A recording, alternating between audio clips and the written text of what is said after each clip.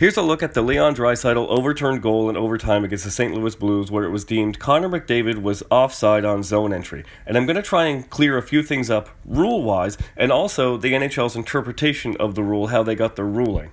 So here's what they say in their own explanation.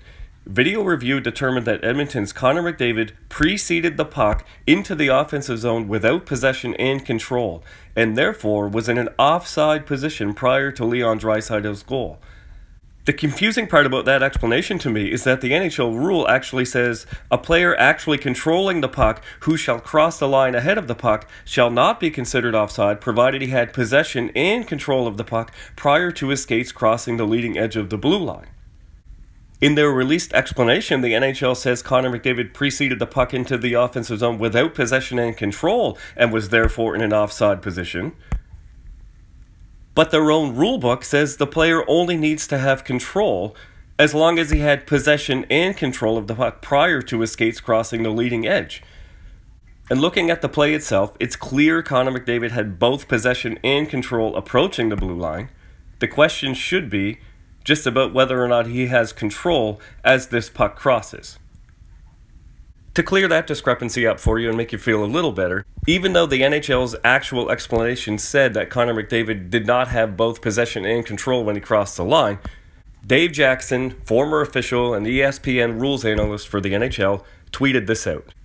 The Situation Room determined that before the puck completely crossed the line, he lost control of the puck. So even though the official explanation said that he crossed the line without possession and control, Dave Jackson confirmed that they looked at just control. But to me, the whole point of having the two terms, possession and control, means that you can still have control of the puck, you can still be manipulating the puck and where it goes without actually physically touching it, and that's what Connor McDavid is doing. He makes an intentional hockey move to let the puck glide across the line, and then he's going to pick it up and push it straight across the blue line. He's just changing the angle of attack. He has full control right up till this moment. It's only at this moment that O'Reilly's stick knocks Connor McDavid's stick away and he's no longer able to manipulate the puck. But as we can see, both Connor McDavid's skates and the puck are well past the plane of the blue line at this moment. So therefore, he still had control crossing the line when the puck broke the plane of the blue line, and therefore he should have been deemed onside, and then anything that happens after shouldn't matter. So to make you feel a little better, the NHL was looking at the right rule when making their decision. In my opinion, they just interpreted it incorrectly.